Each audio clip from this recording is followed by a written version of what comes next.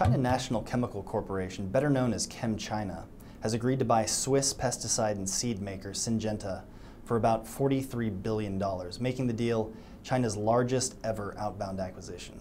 The deal is also the world's biggest chemical sector buyout and the fourth largest full cash acquisition.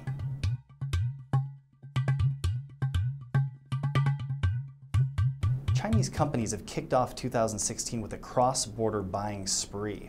In January, mainland companies paid more than $22 billion on foreign acquisitions, the fastest start to the year on record.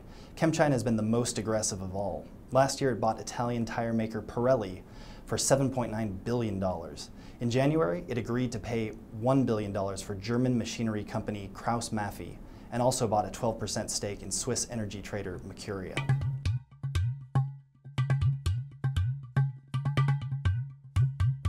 Compared to prices inside China, overseas assets are cheap right now.